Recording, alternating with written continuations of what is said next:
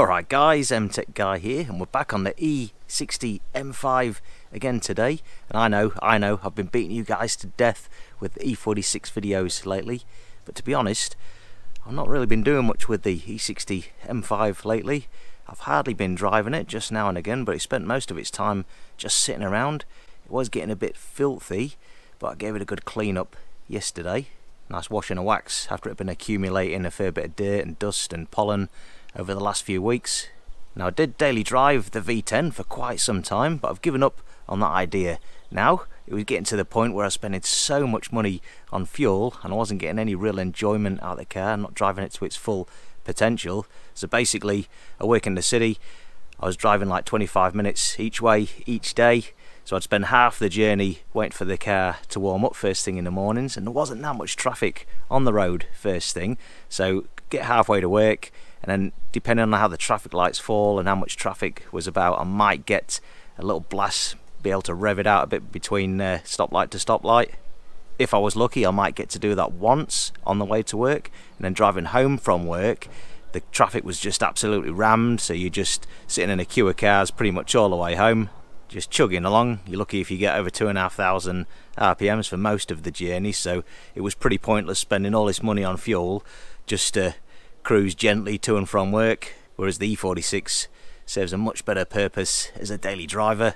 And don't get me wrong, it's a real comfortable cruiser. I love driving the car, absolutely love driving this car, whether I'm just cruising slowly or revving it out and driving it to its full potential, but it just wasn't worth spending that amount of money on petrol, especially on the way home from work, just to be inching along there. Now if I had a bit of a longer commute on the open road or the back country roads, it'd be a different story, but driving this thing through the city every day in traffic, although it's a comfortable car, just wasn't worth it right now for me. But I do try and get the car out once or twice a week anyway, and it's much more of a sense of occasion when I do drive it, so that is one positive to not using it that often. So the old V10 has just been sitting around for a while, and I've been so busy with so much other stuff. I've got a lot on my plate at the minute. I haven't really had much time to take care of any maintenance, preventative maintenance, any bits and pieces I like to do on the car from time to time. So today I do have a window of opportunity.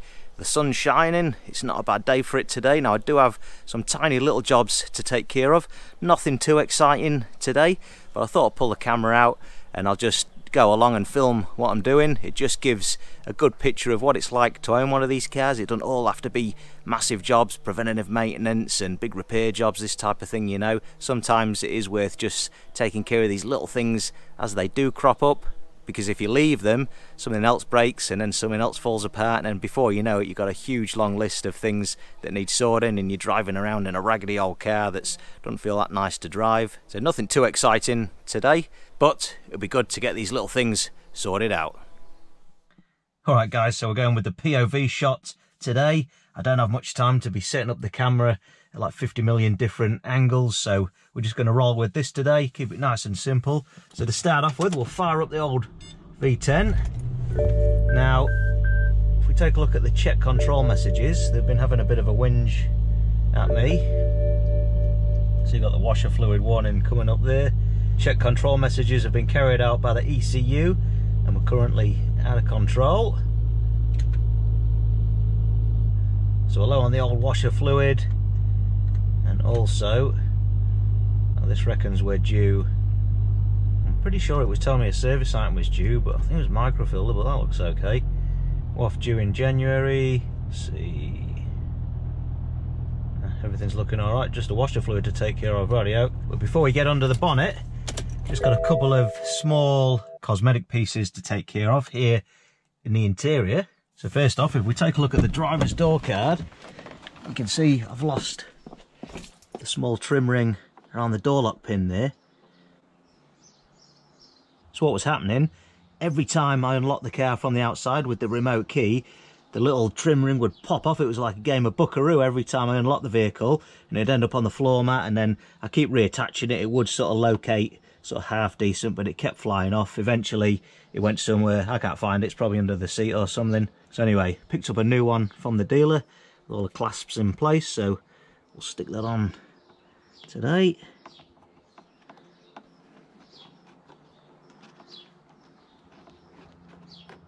Sure it's the right way around.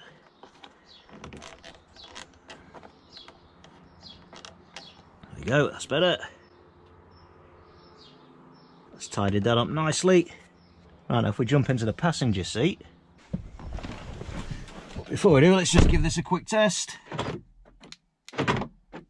Sorted. And now if we take a look at this cup holder that I fitted quite some time ago now, you can see we've got a couple of exposed screws at either side. Now the cup holder did come with a couple of stickers to just cloak them screws there, but I never got round to fitting them. I just put them in the glove box and kind of forgot all about it, so we'll get that tidied up today.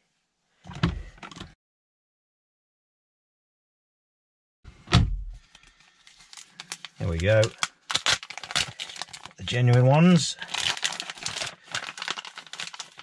Now, the ones that were on the vehicle originally were slightly off centre, so don't judge me if these ones don't end up perfect. We'll try and get them as central as we can. It's not the end of the world if it's not. There you go. Guys, haven't you got anything better to do than watch me doing bits and pieces like this on my car? You know, really? Get right under there with that one. But yeah, when you own an E60 M5, it's not all rod bearing jobs and manual transmission swaps. This is the reality of owning one of these vehicles. These tiny little jobs like this, if you keep on top of things, it'll keep the condition of the vehicle just nice. And it's like people always say to me, oh geez, you own an E60 M5, they're so unreliable and this, that and the other thing. But like I always tell everybody, as long as you look after the car, they are incredibly reliable. But it's not just about the maintenance and the reliability, you want to keep the thing tidy as well. So that's why these little jobs are important. Right, now back over to the driver's seat here. Next up, I have been having a bit of trouble with this thigh support. It has been getting a bit sticky and it's definitely starting to make a bit of a noise. I don't know if you can hear that. So I'm assuming that little plastic gear has broken, just like the passenger seat did a while ago. Now we got that one done, I did a DIY video on it, but today I'm just going to whip this apart and replace that gear. I've ordered a new brass one to replace the fragile little plastic one. Now it is still operating. It did stick the other day and I had to kind of force it and then I got it moving again, but you can hear that gear making a bit of noise there. So let's whip this apart and get it fixed before the thing fails and my thigh support's going to be all messed up.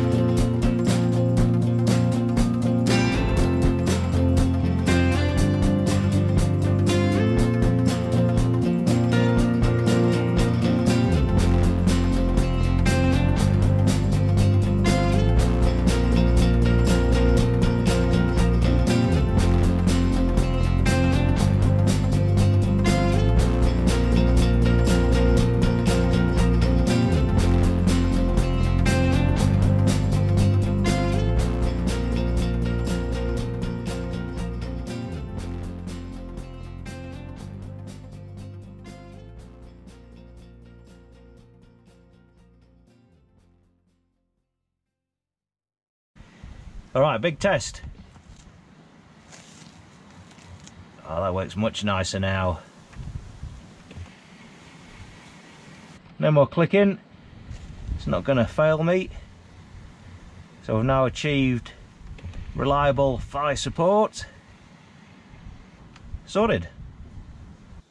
Next up, let's get this washer fluid topped up.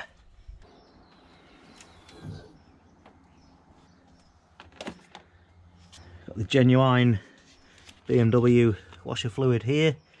The antifreeze, even though we're going into summer. Whatever.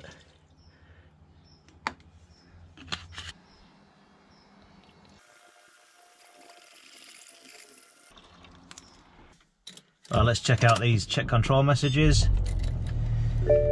See if the old girl is happy now. So apart from the seatbelt, she's looking all good. Oh yeah, completed the check control messages. Alright guys, so there we have it. There's a few little bits and pieces taken care of, keeping the E60 M5 in pristine shape. Alright, it's nothing too exciting today, but all very necessary jobs if you like your car, if you like looking after it and you like keeping it in tip-top shape. Now I know you guys have been wanting a few more videos, especially on the E60 M5, but I've got so much on my plate at the minute, a lot of shit I'm dealing with, so I'm not going to be able to pump out as many videos as I normally do, as I'd like. But if I do get the opportunity, I'll try and drop one in here or there, but just bear with me. Once I get on the other side of everything I'm dealing with right now, we should be all good to go. I'm doing everything I can to hang on to the E60 M5. I don't want to lose this car. So thanks a lot for checking out the video today guys, and following along with me with my little E60 M5 adventure here. If you found the video interesting, don't forget to give it a like, and make sure you go and check out the rest of my YouTube channel for more E60 M5 content. If you're not yet subscribed, consider subscribing if that's your cup of tea. I'm MTech Guy. Thanks a lot for watching.